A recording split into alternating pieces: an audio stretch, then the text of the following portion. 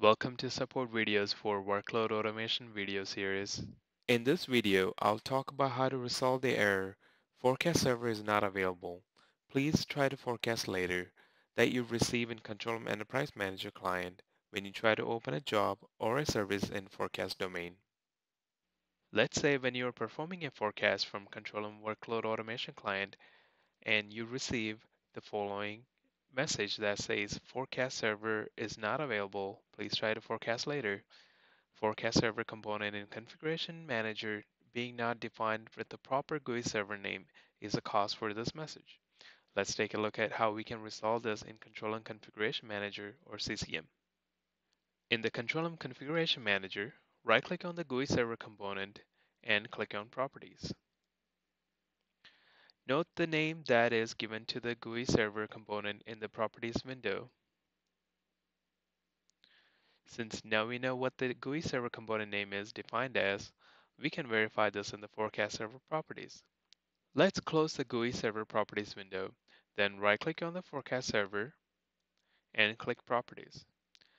Notice that the GUI server name is defined incorrectly in the Forecast Server Properties. To correct this, we will need to delete the current forecast server and define a new one. First, let's stop the forecast server by right-clicking on the forecast server component and select desired state to down. You can check the status of the forecast server state by doing a refresh.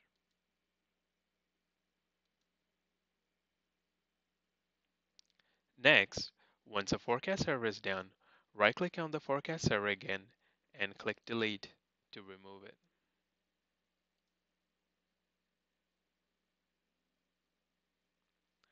Once you remove the existing forecast server, click on New on the top ribbon and select ControlM EM component. Next, under Component section, select Forecast Server. Desired state can be left to be up. And for the GUI server, enter the name of your GUI server as exactly as you found it in your GUI server properties earlier.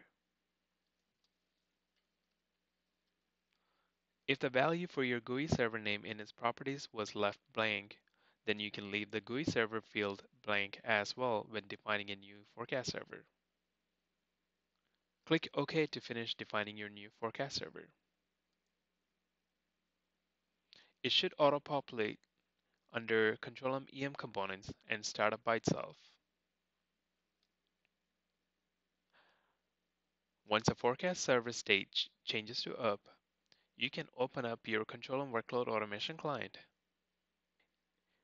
If you already had the client open, you need to log off and log back in. Once a client is loaded, you should now be able to open forecast from the domain selector and perform a forecast.